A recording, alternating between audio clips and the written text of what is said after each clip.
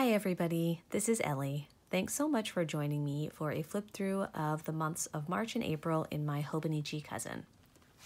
I have my cousin in my custom yard and the Leathersmith cover. I do have a video with a full review on that, so I will link it up above. I also keep the notebook itself in this clear vinyl cover from Phelps Designs. Sorry about the glare.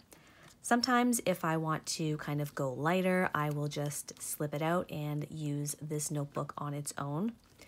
And I love having options, so both of these covers work great for me and I love that I can use them together. I didn't get to a March flip through because I was sick at the end of March and there was a lot of blank space in here. There's still a lot of blank space, but I figured I could just combine the months together to show you.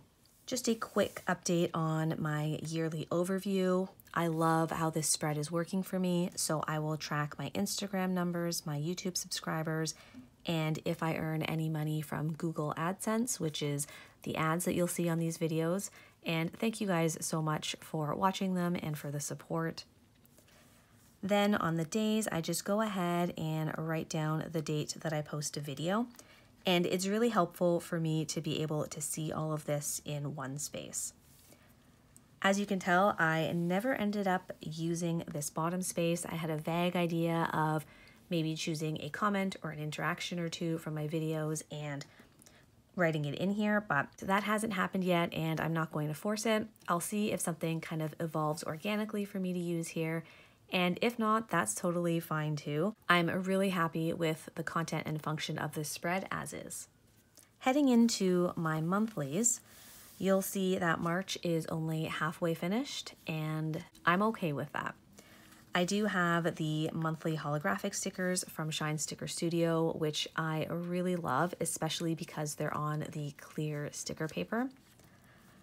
Here it's the same as usual. I choose a memory, I practice some hand lettering, I find a sticker to kind of represent that memory, and I love looking at it. I always find these spreads so happy.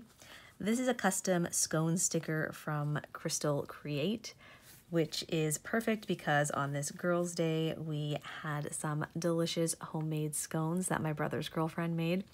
You'll also notice if you look closely enough too that I often mess up in these spreads. I don't usually do these every day, so sometimes I'll do, 3 to 7 days at a time. And for some reason I get mixed up, but I just write oops and leave it. I think it's hilarious when I'm flipping back through it in the end. April took a totally different vibe. This is very minimal and it turns out I love it. This wasn't a plan ahead of time. I had just gotten really behind and I didn't want to go back and look through all my stickers, so I thought I would give this a try. This is just my Uniball Signo in the 0.38 and I just kind of chose the lines that I wanted my writing to be on so that it was consistent, and it just feels really clean and easy to read. So this is what May is going to look like too. I love both styles equally. It's just really what I'm in the mood for, so it's always fun to play around and try something new. Coming into my weeklies and dailies is where you'll see a lot more empty pages. I'm sorry for any background noise that you might hear. I film by my window, which faces a busy street, and our neighbors have a puppy that I think they're trying to train to spend more time outside, which right now means he barks and whimpers at their back door a lot. So hopefully that doesn't come through too much. But back to the cousin. So I do like to use kits, but I find that I use them pretty minimally. So this is a kit from Raspberyl Designs.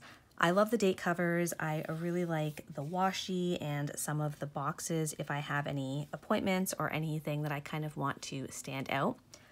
But I tend not to use the full boxes or the checklists. So what I end up doing with those is I will either use pieces of them in my other spreads, my dailies, or even in other weeklies.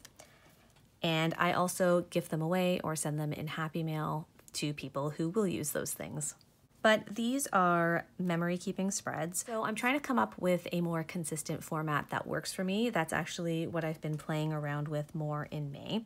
But I do like to track any movement that I do. And these are a set of stamps from Carbon Stamps, which I love. It came with the yoga mat, the running shoe, and a weight, which you won't see in here yet. They're the perfect size and I love using those. Then I just write down any memories and I'll add little stickers again to kind of represent the memories. So here as well, I was doing pretty well before I got sick, consistent with my movement. Put in daylight savings time up here. See, this was left over from another kit that I had, also Raspberyl Designs. I didn't have the date covers because I'd already used them, so I just went ahead with a kind of complementary Tombow and colored it in. I think I'm realizing that I like a little bit less color in the stickers that I'm using. This is fun, but busier. This is actually still pretty minimal for me, but some of the ones in the past have felt quite busy. So I do like the more muted and black, white, and gray colors with the stickers, as well as the smaller size. And this is where it fell off.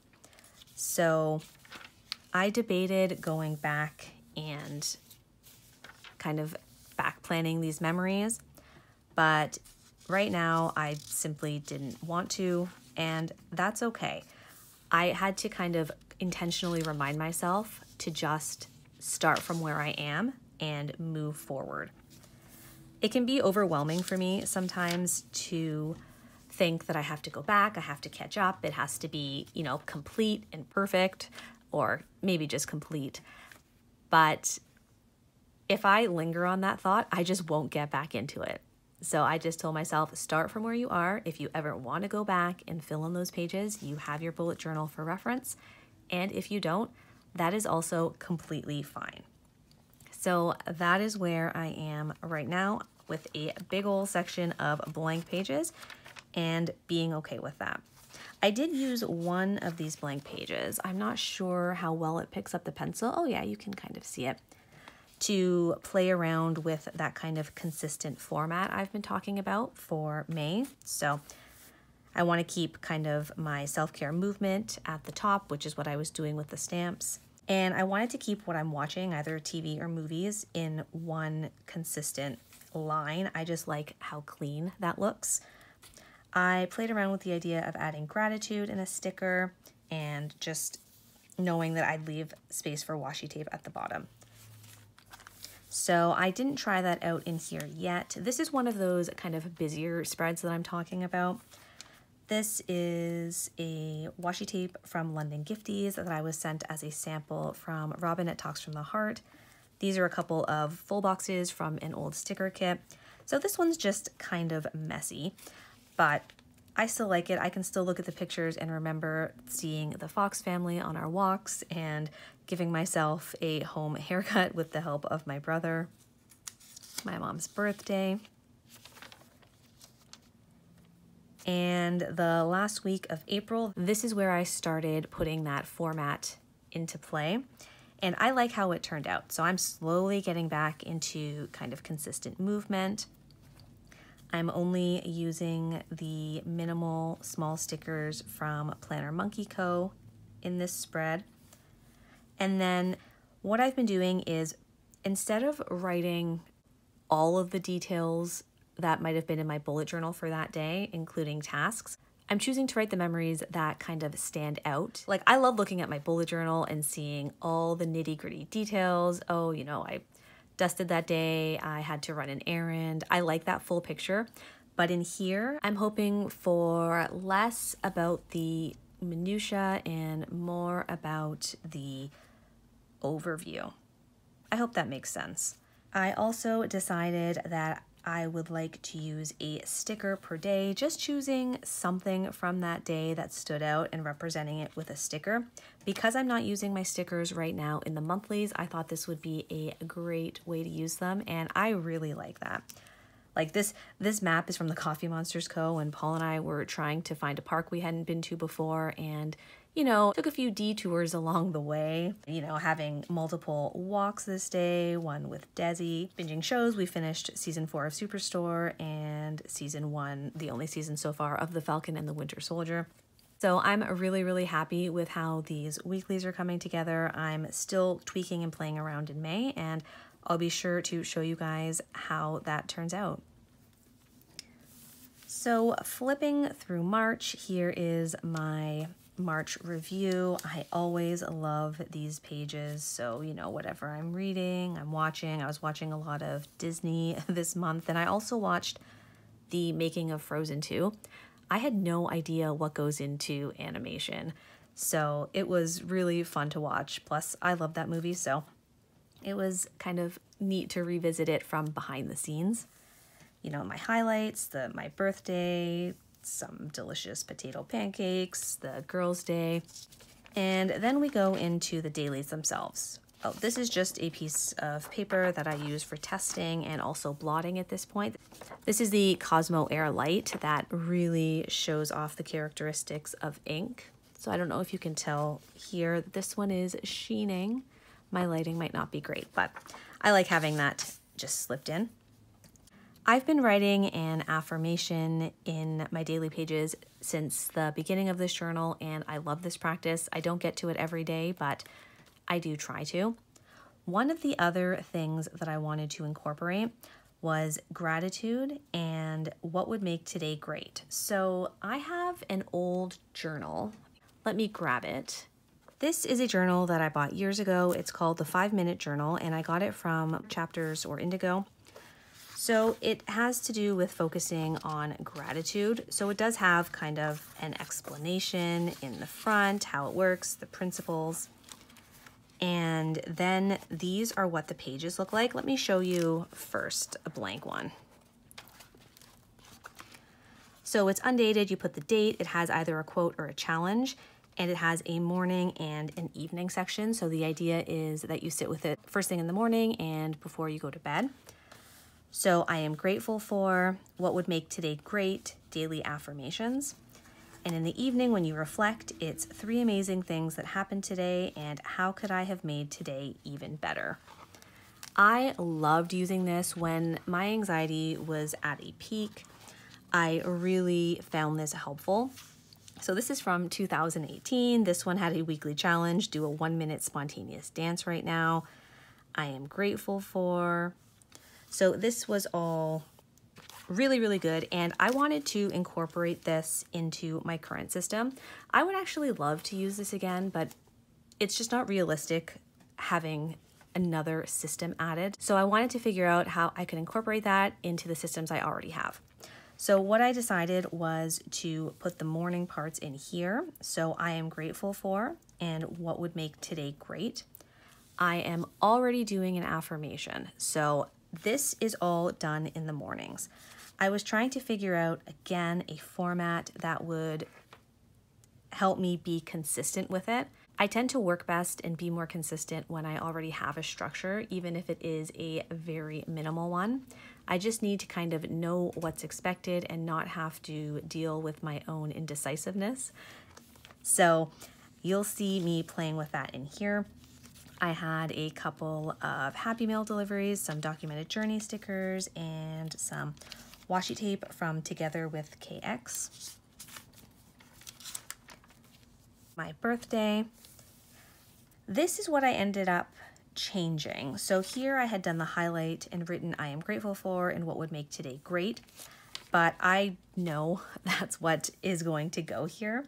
So I just ended up kind of framing it out with my Tombow. This is the N79, I believe.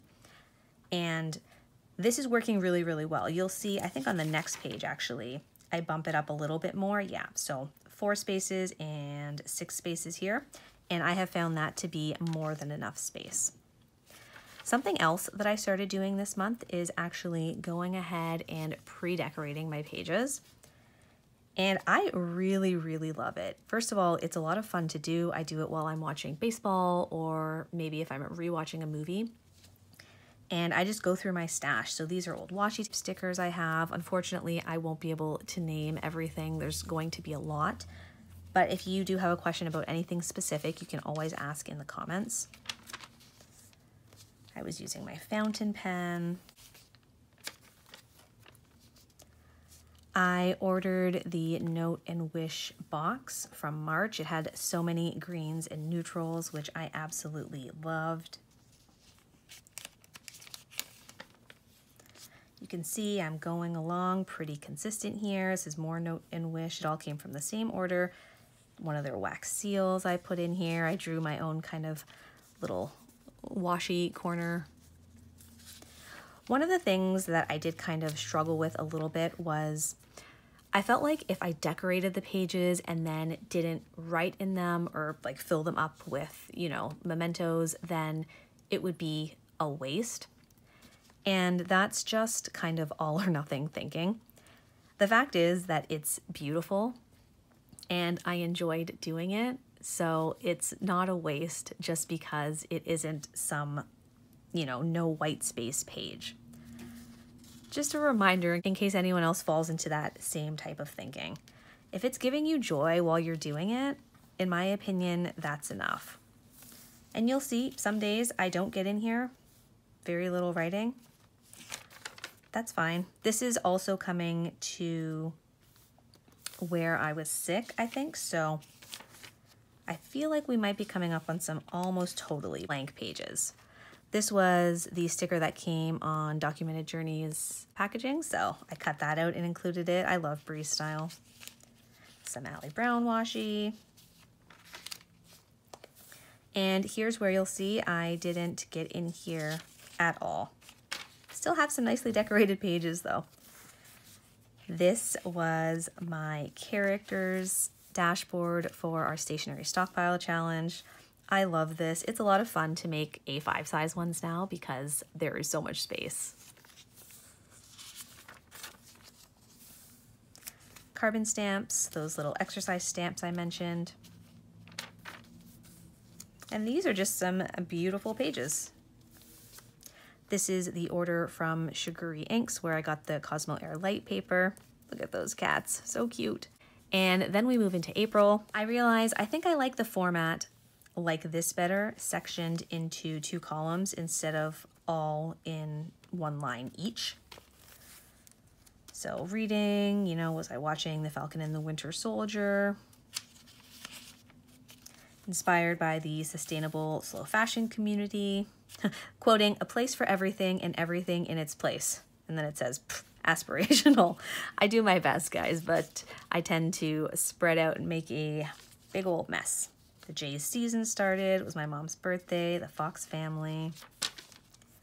Oh, here I was testing my new brush pens from Sailor. These are the Sailor Shikiori, the 4 Seasons brush pens. They're gorgeous. I love these colors. I will use, yeah, every single one of them. Sometimes there's colors that just don't really suit my style or I can't see myself using too often. And of course there are some here that I'll use less often. I never really gravitate towards pinks, but even so, I do like that this is a softer pink and this is a beautiful color too. I went ahead and wrote the Japanese names as well as the English names. So I'm going to have a lot of fun playing with these. Again, you're going to see some blank pages. This is from Brandi Kincaid. I subscribe to her Extravagant Hope mailers and she just has some beautiful words and images and perspectives. So that's been a joy to receive. I'm slowly getting back into my journaling. So this is, you know, coming off being sick. I hadn't pre-decorated any pages, but I still wanted to get in here for my morning routine and do my affirmations, what I'm grateful for, and what would make today great. I love including the thumbnails for my videos on the days that I've posted them, even if there's nothing else on those pages.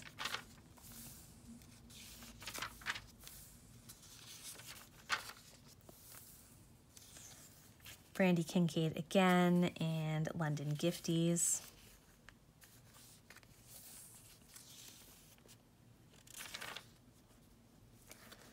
trying out my new inks on the Tomoe River paper. This is my spring dashboard for April's Stationery Stockpile Challenge.